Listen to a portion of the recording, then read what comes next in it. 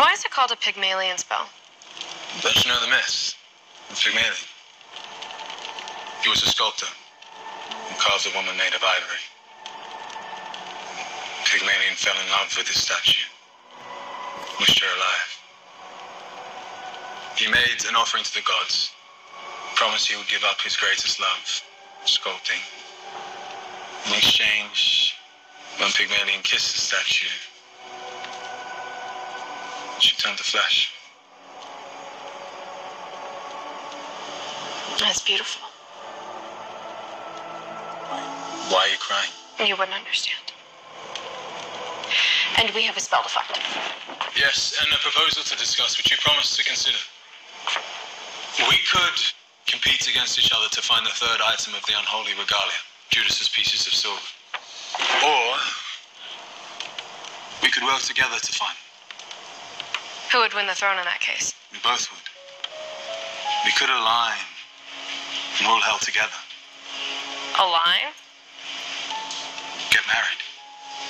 Married? I think we want different things, Caliban. Are you certain of that? 100%. I don't want to turn the Earth into the 10th circle of hell, for starters. Well, what if I took that off the table? Is this a negotiation? Because if so, I'm still not marrying you, Caliban. I just broke up with my boyfriend. Make me a counteroffer then.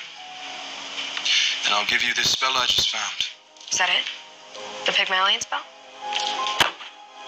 What will you trade me for it? To save your friend and stabilize the Are realms. you seriously having this conversation? A monarch must know how to compromise. Well, as you suggested, Earth would be off limits, and there would be no enslavement of anyone. But what would we do instead? We'd reform the hell that already exists. Make it better. Work with heaven instead of against it, maybe. Work with heaven. Do you think they would do that? Caliban, why do you even want to be king? The same reason you want to be queen. Power. I need certain things from you in writing first. And to be clear, our alignment would be political and not romantic. Carnal? Not carnal, no. But if you just broke up with your boyfriend... Maybe we'll get back together. Perhaps we should continue this discussion after we cure your friend. Your heart might have softened towards me by then.